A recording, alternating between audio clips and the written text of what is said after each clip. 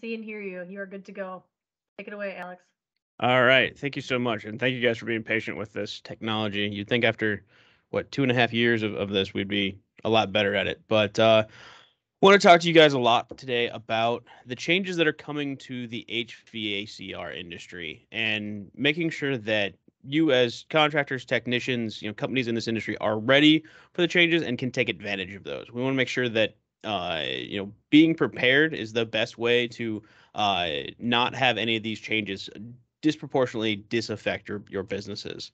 So a little bit to start off, want to just prepare you for what the outcomes are for today.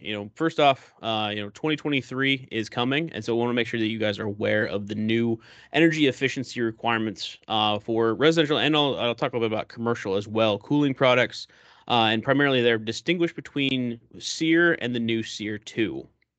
Also going to talk about some new tax incentives through tax rebate, or excuse me, incentives through tax rebates and tax credits and rebates for HVAC products that you guys can take advantage of, not only this year, next year, but over the next few years to help sell various products.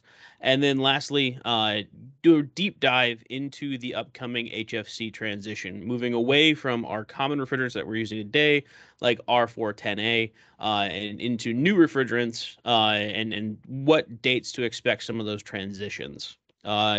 Also looking at the flammability properties of A2Ls, our mildly flammable refrigerants, and then what operations changes, if any, that you'll have to do with this transition. So the big thing is, what does the future of HVACR look like? As I already mentioned, 2023 regional standards take place next year. We also get these new tax credits and rebates.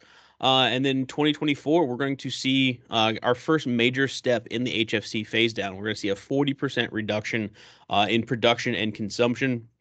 For those of you in the commercial market, you'll start to see transitions likely for chillers into low GWP refrigerants.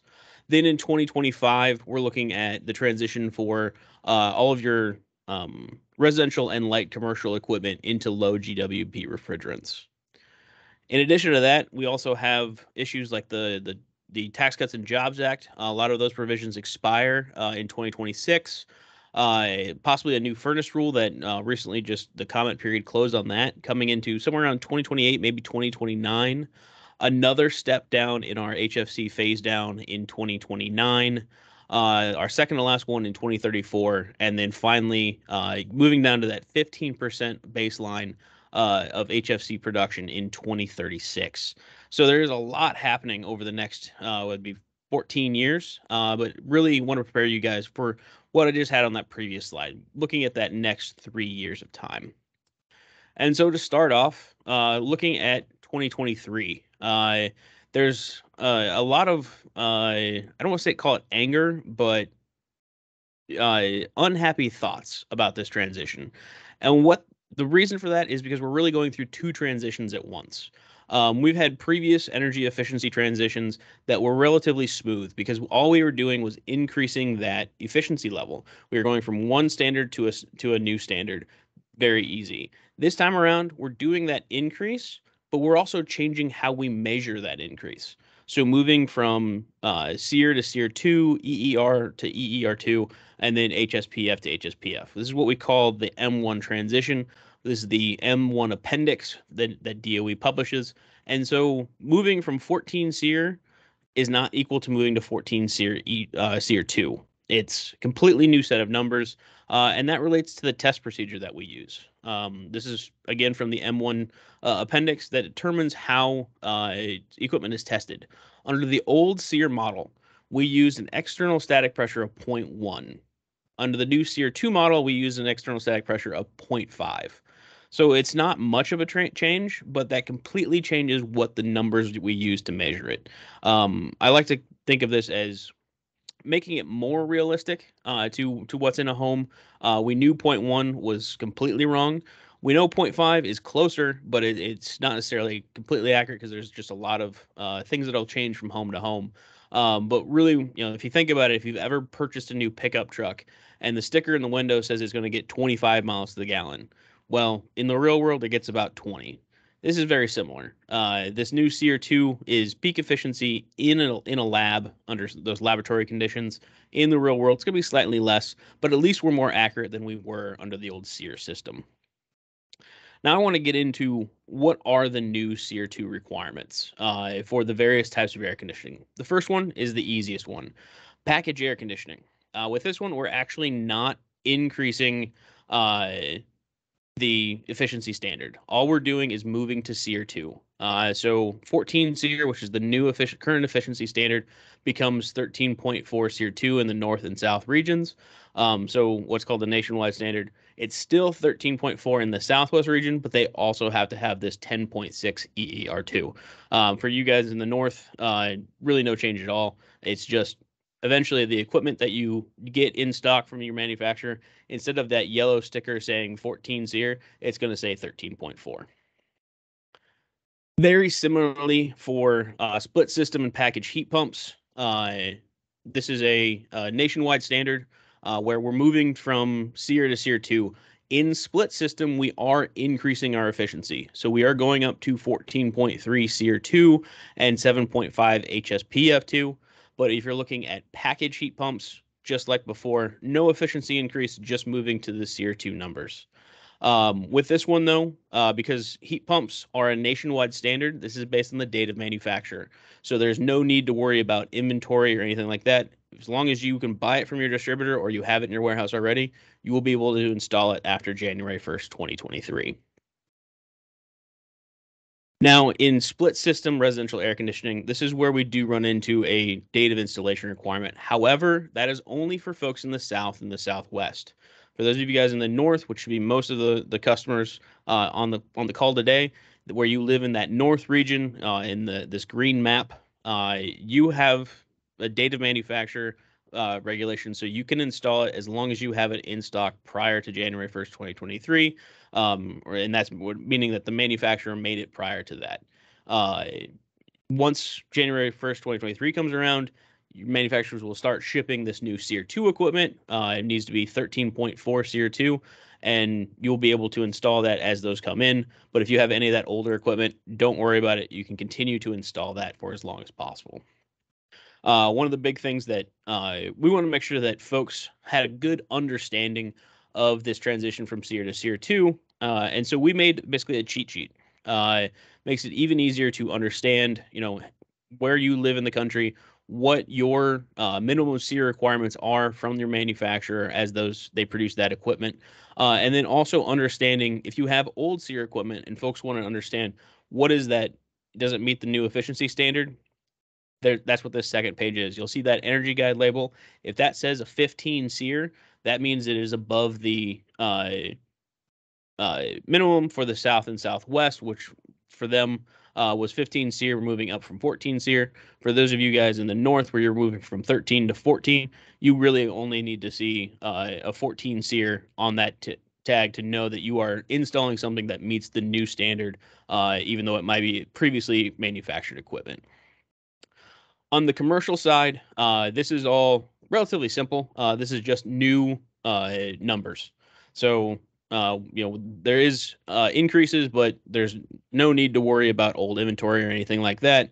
Everything from 14.8 IEER all the way up to 13 IEER. So this is a new measurement, but for the most part, not much change there because it is based on the date of manufacture. So whatever you guys get from your manufacturer, whether it was before January 1st, 2023 or after, there's no need to worry about whether or not that is legal to install.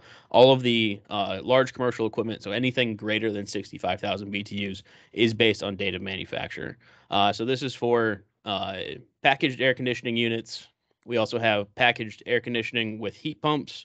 Have the IEER plus the COP numbers.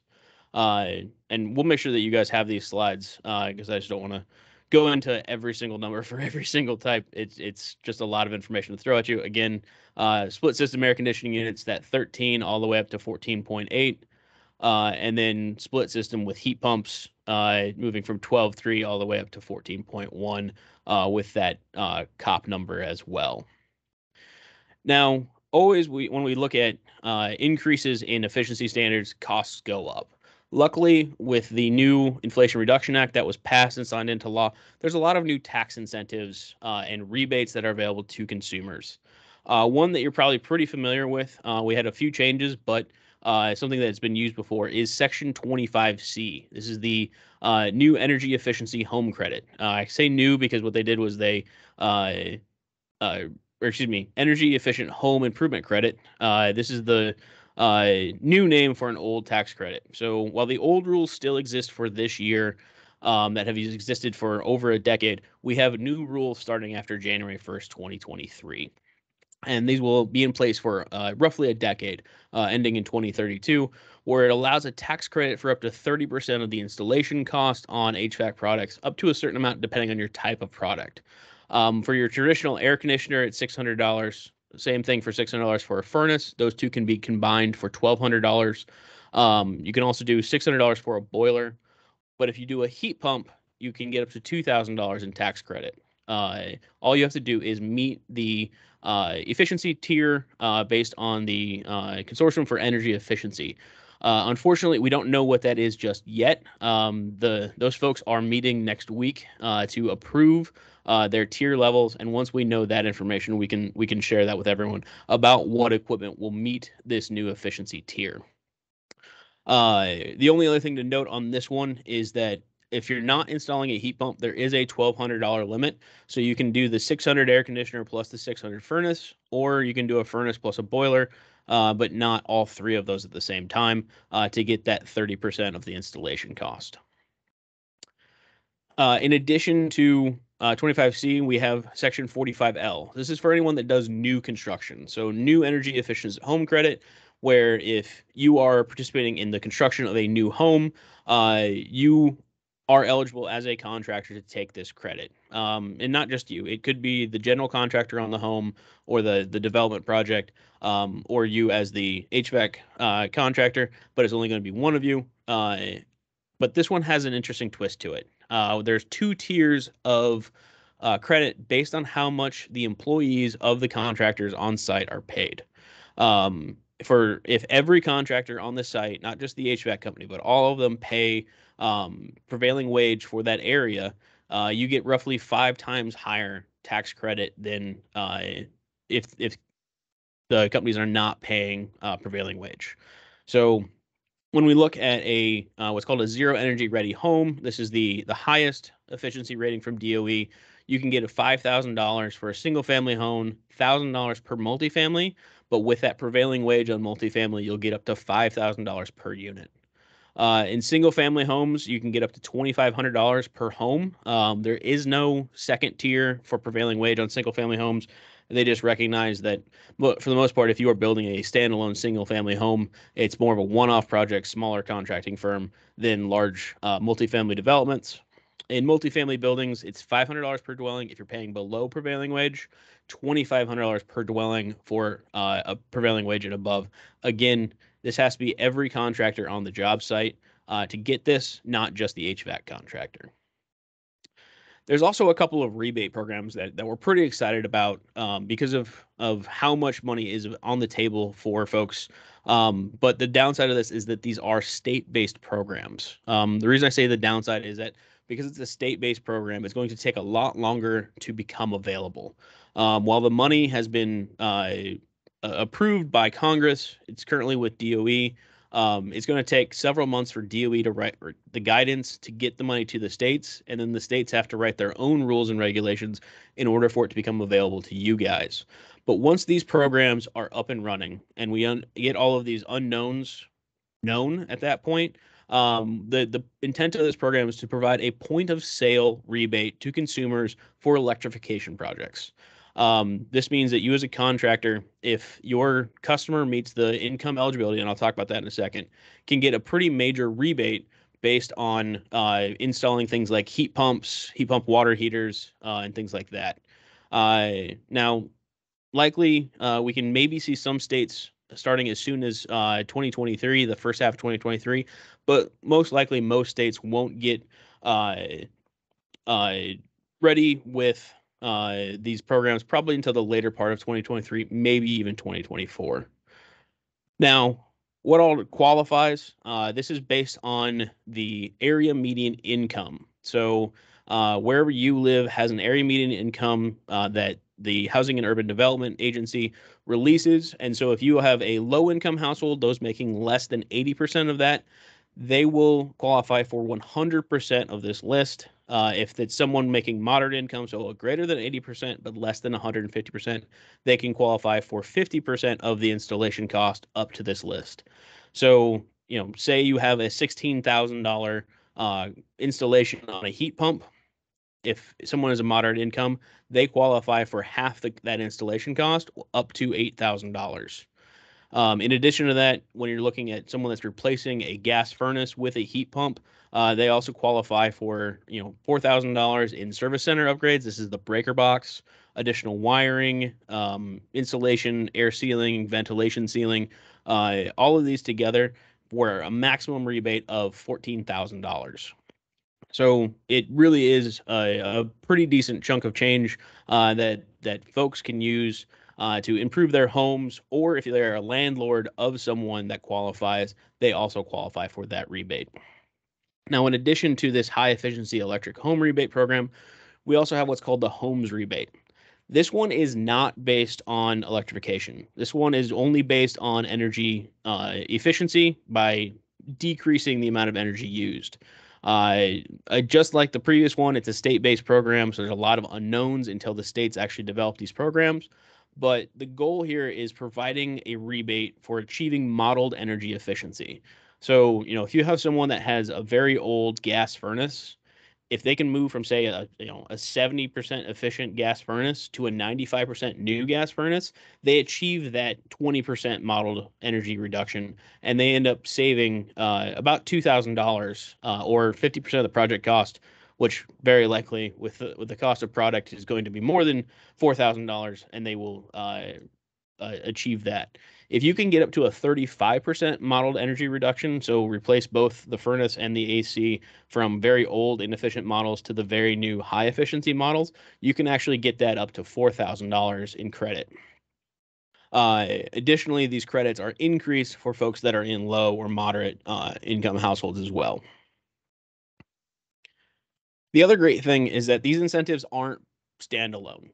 So you can take a state or local rebate, stack that on top of the tax incentives I mentioned. So say that $2,000 for a heat pump, plus whatever your state or local utility is offering, plus that $8,000 electrification rebate. All of these three can be stacked together to get a much larger rebate. The only limit is that you can't do both the heat pump and that homes rebate, the modeled energy efficiency one, together, but otherwise you can stack any of the rest of these, providing a lot of opportunity for folks to get a fair amount of their product or their equipment paid for through incentives and rebates. So once these programs are up and running, and unfortunately for some states that may take 12 to 18 months, they are going to be very good incentives to use as a selling strategy for your residential clients. The next thing I want to talk about is the federal HFC phase down. This is based around the American Innovation and Manufacturing Act. This was passed in 2020 and signed by President Trump, where it directs the EPA to develop regulations to phase down the production and consumption of HFC products between 2022 all the way through 2036. Our goal as an industry is to work with the government to try and have an orderly transition. We saw what happened in Europe with their transition away from HFCs, where they didn't do an orderly transition and it caused massive price spikes. That's what this graph here is on the right. We're trying to avoid those as much as possible. We want a very long and slow phase out. And that's where you've probably seen a graph that looks like this before, where we are doing slow phase downs over long periods of time, trying to make it as smooth as possible so that no one is running into shortages of any of these products. Now, while you've probably seen this graph before, one of the things I want to better explain is what this graph really means. So in this case, this is our production, our consumption baseline. So that number at the top is how much the U.S. uses HFCs. Then that number is converted into million metric tons of EVEs, or exchange value equivalents. And every set of phase down for every year gets a certain number of basically building blocks of EVEs. So while in R22 days, when we were phasing out pounds of refrigerant, now we're phasing out EVEs. So you guys have probably heard of an EVE, just called a GWP, or global warming potential. And what it does is it puts all HFCs on an equal footing. So, if you're a company that is given an allocation, you can produce X number of pounds of 410A, or you can make X number of pounds of 404A just based on how much of your allocation you're using. On the right-hand side, here's a visual way of putting that. 1 pound of 410A uses 2,088 EVEs, whereas that same pound of 404 would use 3,922. So you can produce a lot more 410A than you can 404A, or 134A is even smaller. When we start looking at our low GWP alternatives that are going to start coming on the market in the next couple of years, you can produce even more of those. And that's what produces this easy, smooth transition. You're allowing the companies to choose which refrigerants that they're going to make using their allowances, so that way they know that they can meet market demand for what there is demand for, while at the same time using their incentive to make money to produce more of the new refrigerants that use less of an allocation. The way this gets broken down is that each year we have a certain allocation. Right now it is 273 million metric tons of EVEs per year. But then in 2024, that number is going to decrease. And so with these annual allocations, it's up to every company to decide how much of any individual product they want to make. And that's where we have to turn allocations into product.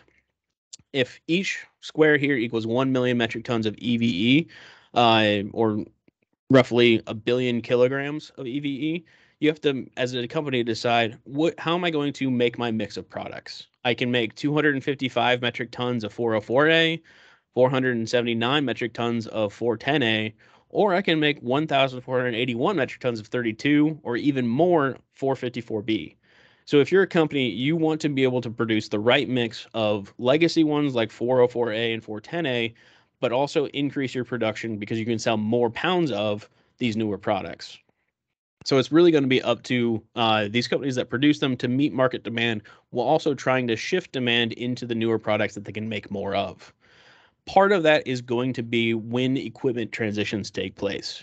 And we're currently waiting on the EPA to release this rule, but these are the dates that we've asked for EPA. And the big one here for residential and light commercial, we have asked to move to manufacturers to stop producing equipment that uses refrigerants greater than 750 GWP. So think, all of our air conditioning equipment today that uses 410A would stop being produced after January 1st, 2025.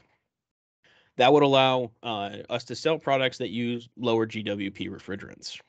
In this case, there's a lot of them that are around that meet this qualification for air conditioning. Everything from R32 here down to R457A are all common low GWP refrigerants that are on the market. Luckily, for the most part, most companies have chosen only one or two. And actually, this list needs to be updated. I've got a couple of more that have announced. Primarily, most manufacturers are choosing R454B. Daikin and Goodman are keeping with R32. They manufacture it. It makes a lot of sense for them to go with that one. So while we had some fears because there was so many eligible refrigerants that you guys would just end up with truckloads of different cylinders, we're at least down to two, which to me is good news of what it could be. The biggest thing, though, is that these are classified as A2L refrigerants, what we call mildly flammable. So ASHRAE has technically 8 sets of classifications.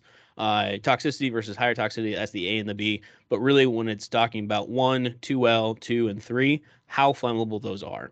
And so when we say mildly flammable, what we're really talking about is lower flammability. Think of this as low heat of combustion and very slow burning velocity. So don't think of propane. Propane would be an A3. That is high flammability. This is low flammability.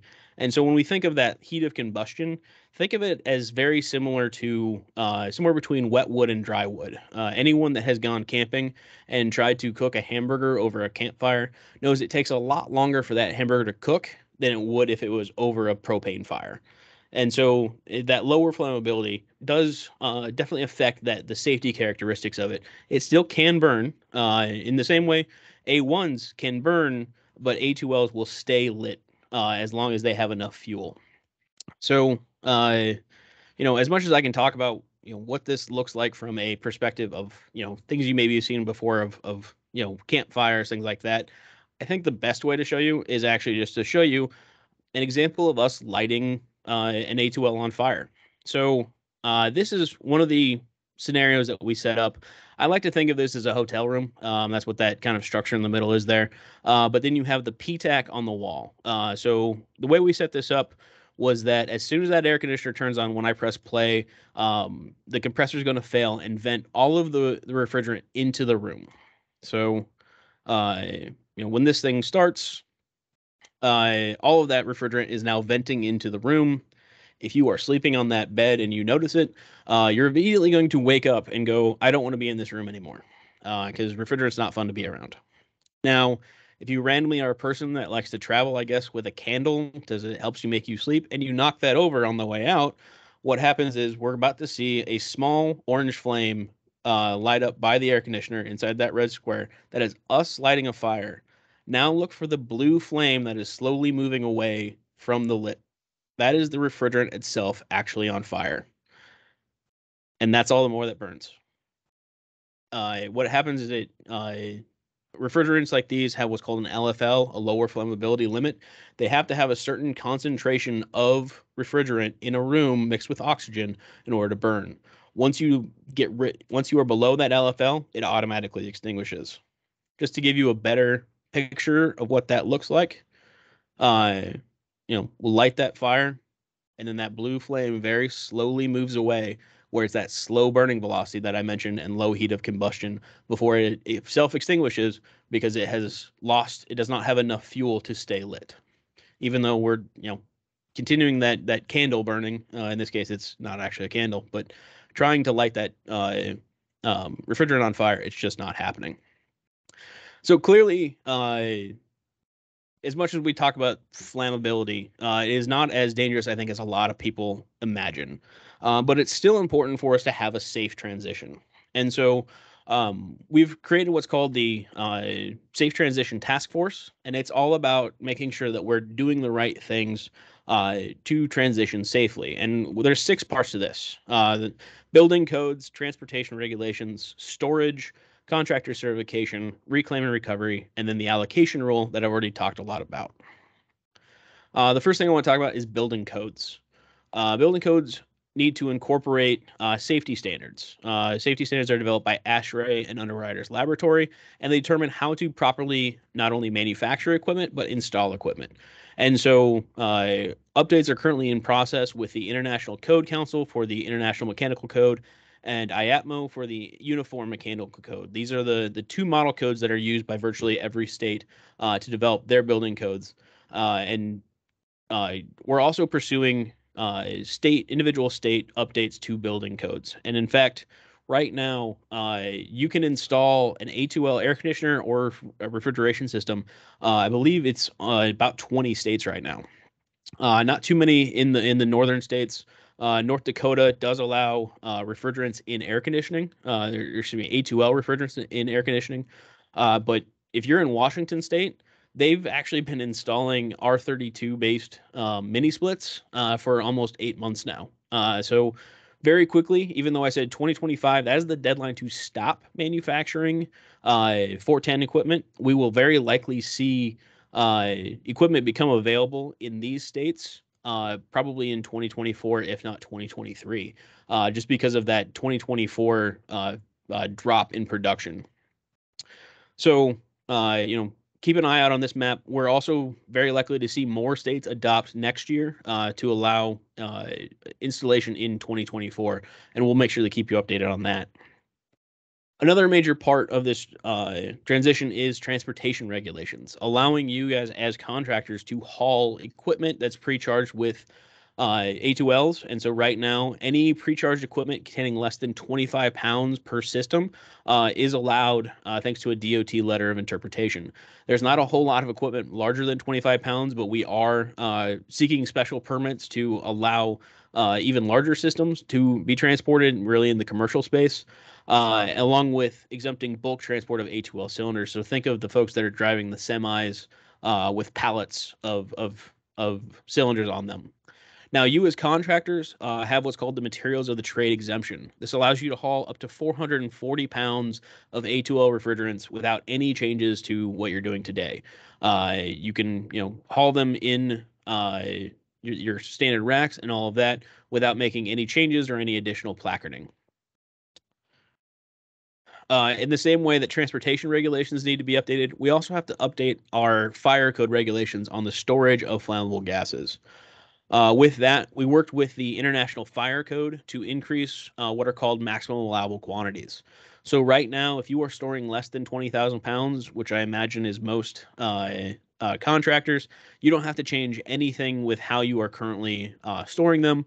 If you're have storage and you're most likely a distributor where you're storing more than 20,000 pounds, you just have to have a certain sprinkler density. And then for those folks that have large distribution centers where they're hauling or storing more than 40,000 pounds up to 160,000 pounds, excuse me, they have to build what are called control areas to store the refrigerant, basically separate rooms that are specially designed to withstand fires for up to an hour.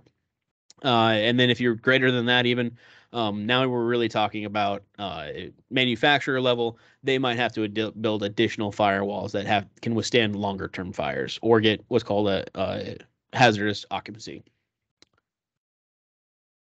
The next part is contractor certification. This transition gives us a good opportunity to reevaluate the 608 program.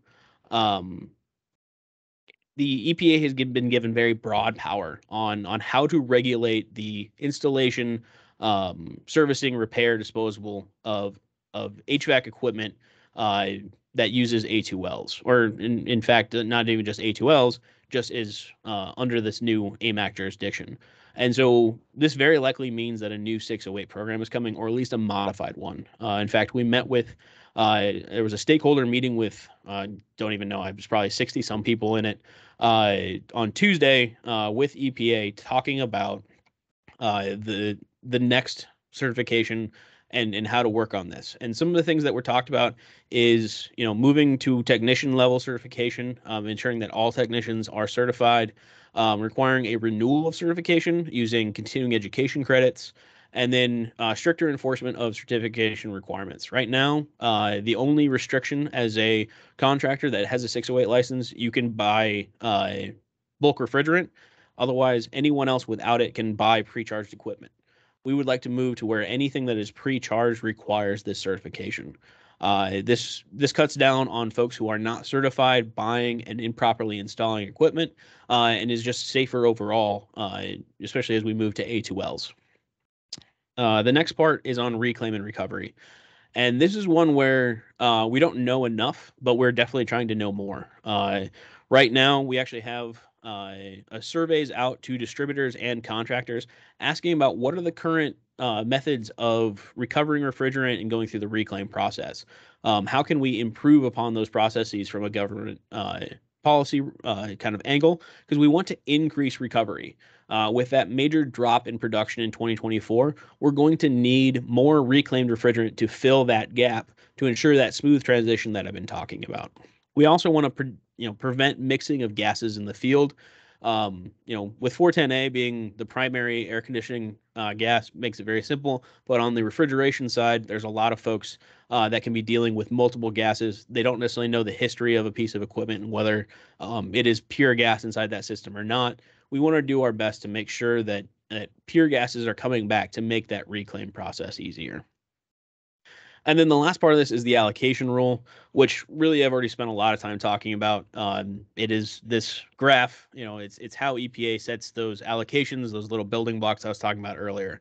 However, one part I do want to talk about is the new enforcement and compliance measures that came about as part of this. The two major ones that affect you as contractors and us as distributors is the electronic tracking system for the movement of HFCs through commerce. They want to put QR codes on every cylinder and scan it as it's used.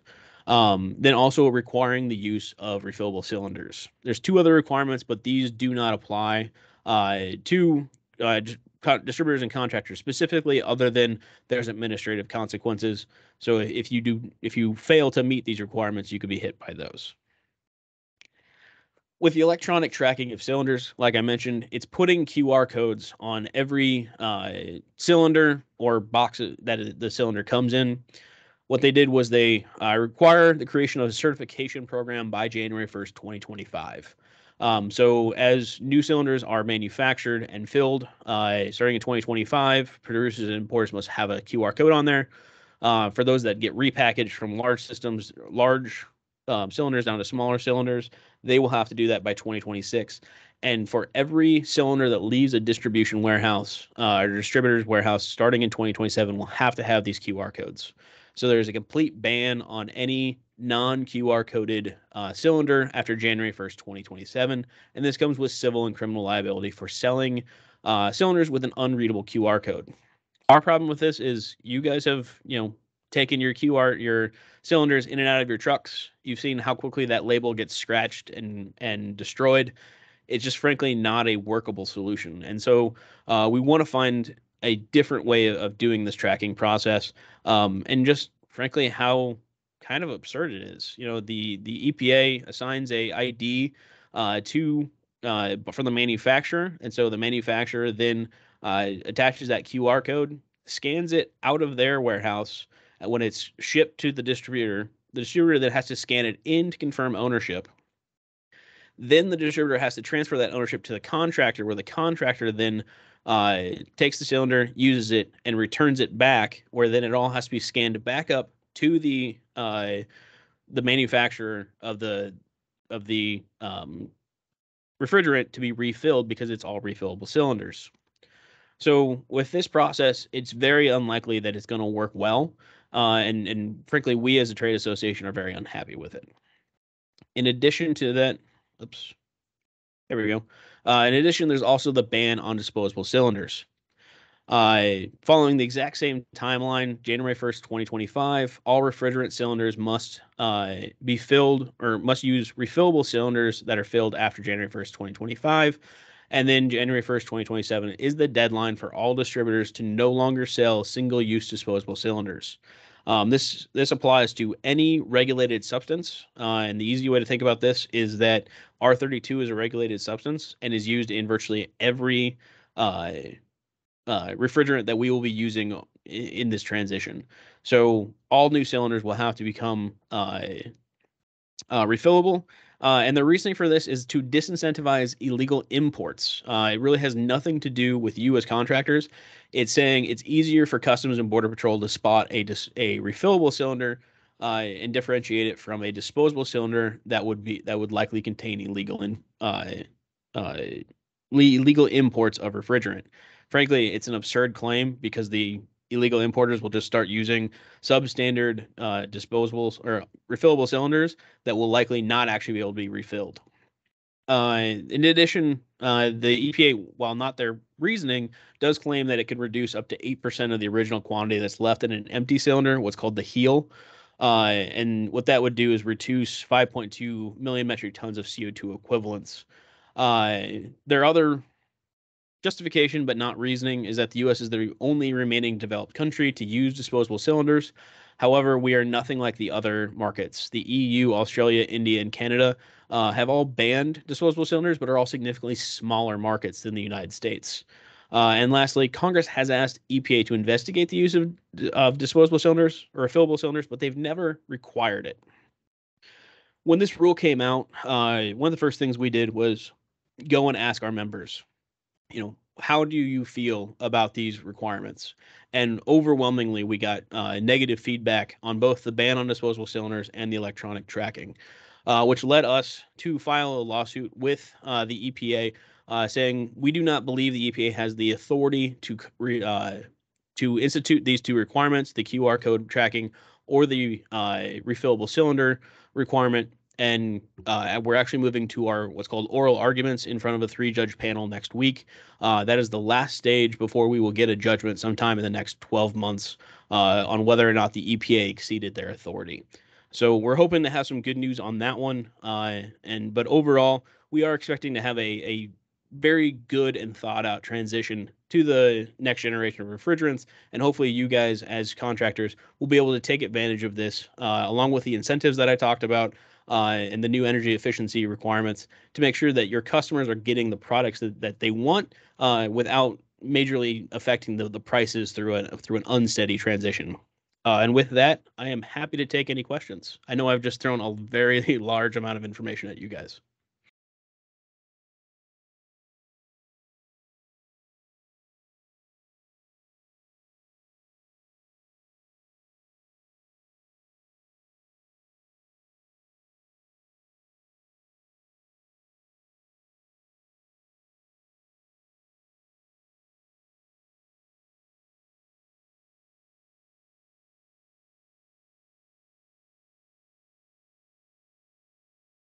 Is anybody there?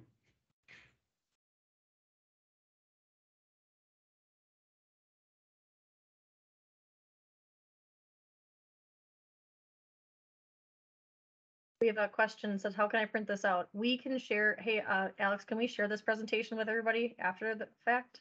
Oh, absolutely. Okay. I'll make sure that you guys get a PDF that you can share widely. I mean, obviously you can't show a video in a PDF, but that's Right. that's the only part that won't be included because Okay, just how it works. we will send that out to everybody. We'll send out the recording and we'll send out the PDF of this presentation for you guys. If you have any other questions, please submit them in chat.